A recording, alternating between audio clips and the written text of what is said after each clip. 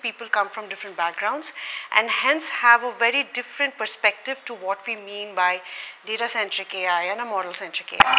Hello and welcome everyone to the next episode of the Analytics India Magazine podcast Simulated Reality featuring the AIM Leaders Council members. Today we have with us the Director of Research Engineering from Thomson Reuters, Shirsha Ray Chaudhuri. Welcome Shirsha, how are you today? Hi Kashyap, I'm doing good. Okay, great. So we are going to talk about a topic that has been debated over the last year for some time, and there are different answers, but Shirsha has a completely different take on it, and that is basically data centric versus model centric.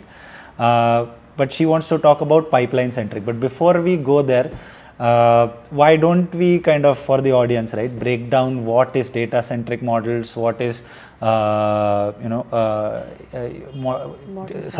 centric AI and model centric AI. So let's break that down first, and then talk about what it is, and then maybe we can move forward. Sure. So Kashyap, even as I get into this, right, I want to sort of lay this out that this is my definition.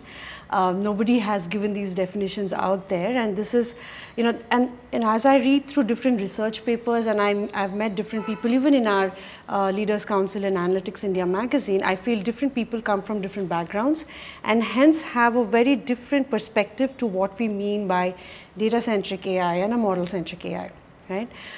It's also got to do with the maturity of the company that they belong to, how that setup is, or the client that they're working for, the projects they are part of, that ecosystem, the tech ecosystem. So a lot of things influence how you perceive this definition, right? So with that being said, I could definitely tell you my definitions, and here's where I see it, right? The projects where they're looking at doing, like a proof of concept, you're doing a prototype, you're trying to find out if this thing is going to work. Are you going to be able to predict this? Are you going to be able to classify this, right? And in those sort of problem statements, you're trying to see how good are algorithms going to be able to help me in this decision making. So that becomes then a very model-centric approach where you're looking at identifying that algorithm which will lead you to the answers, right? So that's my whole take on model-centric. Now, if I flip the page and let's say you've got your version 1 of this model, you're able to classify those documents, you're able to predict the next overcast day. So you then now will need to ensure that this solution can continue to give you good results, right? With each run you're able to get predictable good results. So then you'll need to ensure that the data that you feed into this model is of a particular good standard, or you will then need to sort of engineer the data to be able to make it work for the model, right? And then if the system needs to continue to work well, which means I need to continue to ensure that my data is continuing to be of a suitable standard, and my model will then be able to work with it, which means this then becomes a very data-centric approach. I'm not touching so much my model anymore, but I'm ensuring my data continues to be that which is useful for the model. Okay, so then this is data-centric AI. I could plunge right away into pipeline-centric AI, but then that's that next level. Yeah, I think we'll visit pipeline-centric AI, and I would definitely like to talk about it because I'd never heard it until you said you wanted to talk about the talk on it, right? But you talked about model centric being more research driven or more where experimentation, and data centric then more. Is there instances where is it definitive that a data centric approach is better than model centric, or is it just case by case basis? It's not so it's not like this is better than this approach, right? It's, I would say, the state in which the project is or the organization is, right? If like I mentioned, right, if your maturity of that ecosystem, of that organization, of the project is such that you've proven that yes, models are going to help me predict, or models are going to help me classify. I will be extracting these keywords out of these documents which come to me. So you know the capabilities of AI. What you now want to do is ensure that the right kind of data hit it, which means you're operationalizing it for business impact, right? So then you take on a more data centric approach. Whereas when you're even in that mode where you have to prove that a model can help you here, well, then you need to look at a model centric approach. And the same organization could even have both instances, right?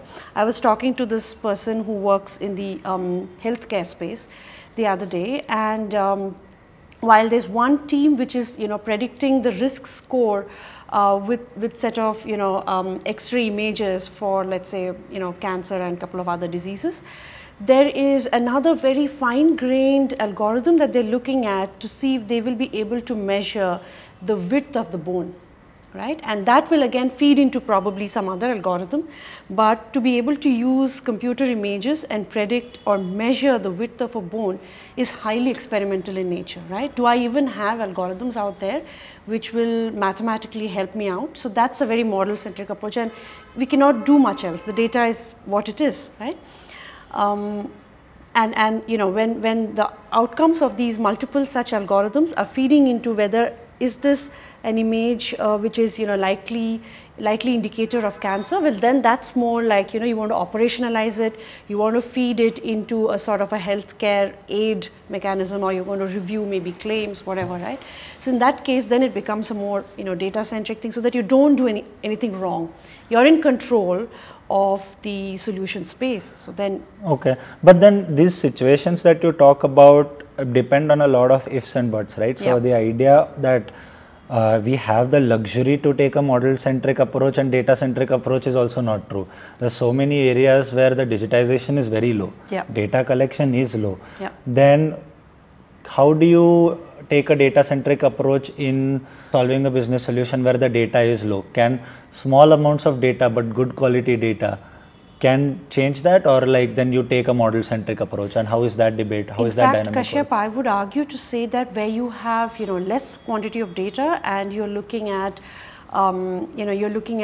going live with your first version of the model which worked well with that small set of data, it's all the more important that we look at a data centric view, because you've trained your model with that very right set of data.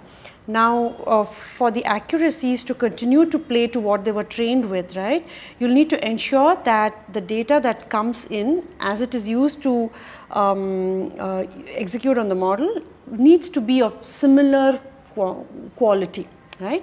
So failing which, have you heard of this whole space called as active learning?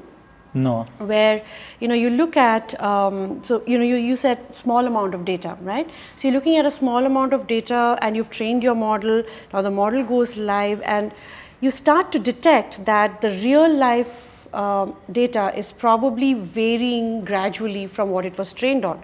So what you want to be able to do is maybe do like a very selective sampling of that new data which is hitting the model, and probably send it back to domain experts for sort of labeling. Is that reinforcement? Retraining. Yes, reinforcement, but in the real time. In a way, okay. But then it's you're also sort of sampling with the data that it hits the model, so that you're able to keep it aside and retrain the model as it is live, right? So okay. It's a very new concept, and I know very few companies today have it in place, but okay. I think as you operationalize it and you want to ensure that the investment you made in the model continues to remain strong, you'll need to probably look at these mechanisms to keep it up and ready. Okay, and so you talked about the data coming in and then data. So essentially there's a pipeline, right? Yep. And I think, if I'm not wrong, the entire pipeline centric is about data at different stages of the pipeline. So is data centric approach or pipeline centric approach a subset of data centric, or what is it? I would say, Kashyap, pipeline centric is sort of like your next level of maturity, right? And like how we started off with model being very research oriented, very experimentative, which means its attention was limited to that group of researchers, probably to the group of data scientists who were working on it. When we extended the scope and the maturity to data centric, it also involved all the data teams, right? All the tech teams who were involved in your data. When we are saying pipeline centric, we are increasing the scope further to a larger community, and perhaps touching every aspect of the enterprise, right? What we're saying is right from, you know, your different touch points to the customers, right from how you're tagging the customer. You probably want to keep track of what this is going to mean in my end solution.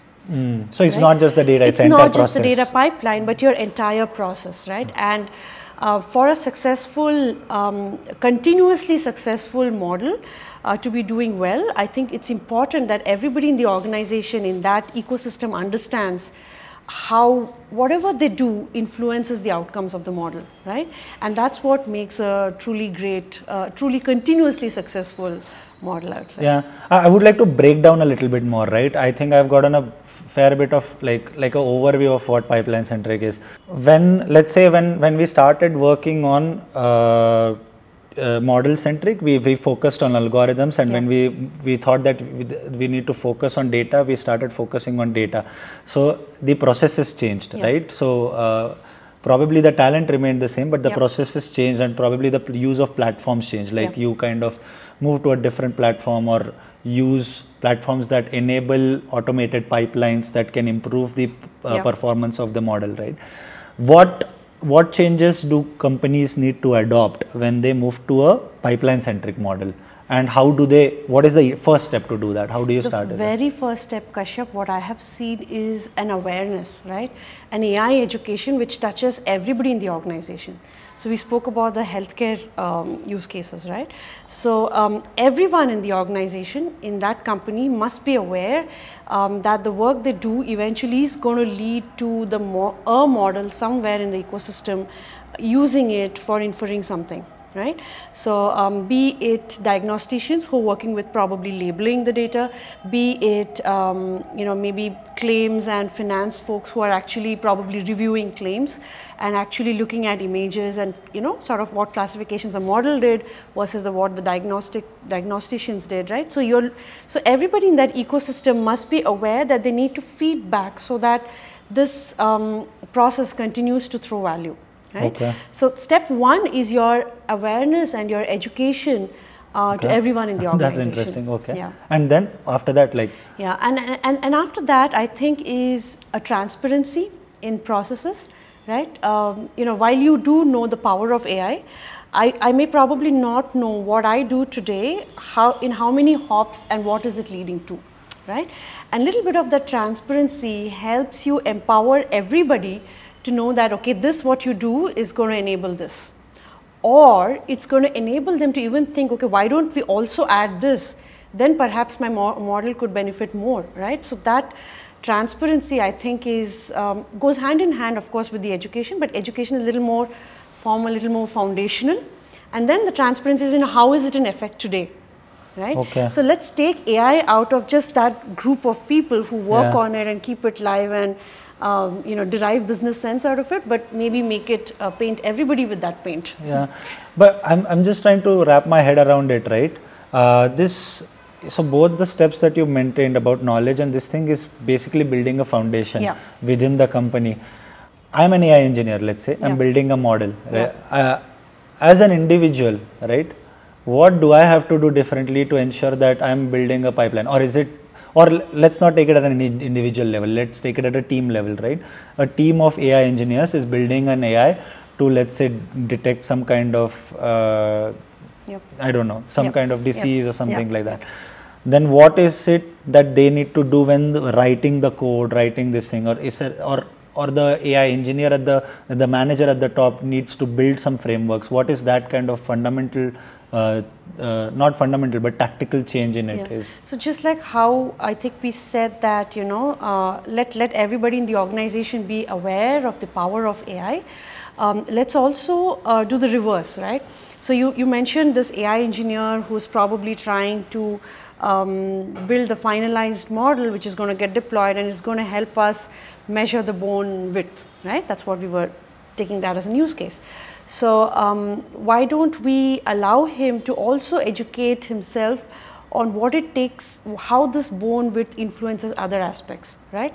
Or how might it look different? So maybe connect him with diagnosticians, nurses, doctors, domain specialists to be able to connect better with the algorithm, the data, right? That enables him to see more than what just the algorithm is throwing back at him. It's very important, and probably sometimes, I mean, we did, we've in our leaders council also, Kashyap, we've often debated between, domain training is important or not, or is it the tech training is important or not. I would say the domain training per project use case, that use case wise, it is important. So like you mentioned, let's have that framework in place which enables him to have those touch points with the domain specialists. There's also this other school of thought, let the domain specialist choose the best performing model.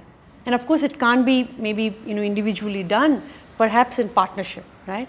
So don't let him sit in that silo, let him build those bridges and connect actually with those domain specialists. So I think the broader aspect of it is more of a collaborative approach, where different processes or stages in a pipeline take a holistic decision, or there's a holistic decision making at each stage.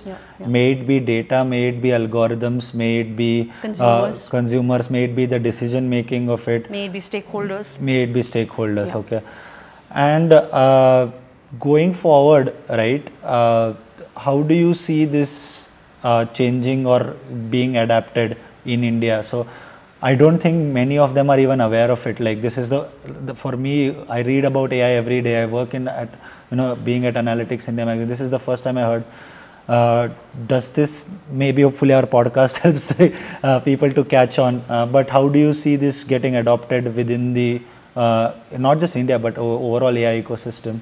I think there are two sets of practitioners today in India, right? You have the set of practitioners who've been doing analytics models, right? Maybe to develop that report which will give you better business sense, to help you make better business decisions. That's one set. Then you have the other set of practitioners who are probably building models which are going to get embedded into products, right? Or is going to maybe continuously work behind the scene in an app or something like that, right? So these are the two sets of people. Now, it depends on how continuously you're going to be connected to that ecosystem. We felt the need to have the pipeline centric AI, Kashyap, before we started to dig through it, right? We felt, so just doing this once, just doing the deployment of the first set of model was, yes, really, earth-shattering work that we did. But then close to that, we were fed back with, hey, this is not working well, and these are the changes which are coming up. And so to keep pace with that, we definitely needed, like you mentioned, better collaboration with the people who are consuming it, right? To be aware of what are the changes and when do they start to see those changes. Can we incorporate them earlier? Did you read about it somewhere before, or this pipeline centric? Or did you just like? So I'm telling you, right? The need hit us first. Is this a Thomson Reuters copyright, or is it no? This is something that you come. Okay. Not at all. So the need hit us. Okay. And then we started to Google, and even if you do Google, you'll not find enough about it. Yeah. Right? That's what. So when you like really dig through, the MLOps platform providers and their terminologies, that's when we found pipeline centric AI. Okay. Right? And we felt it really fit the maturity of the ecosystem that we were in, or rather the aspirational target, right? Like, we want to be here. So we are today maybe data centric, we are arching towards pipeline centric in some ecosystems, but not all, and that's our target state, I would say. Okay. So with the hope of the need, as well as our podcast enabling pipeline centric AI, thank you so much, Shirsha, for coming to the offices to shoot the podcast. Yep. Thank you. Thank you.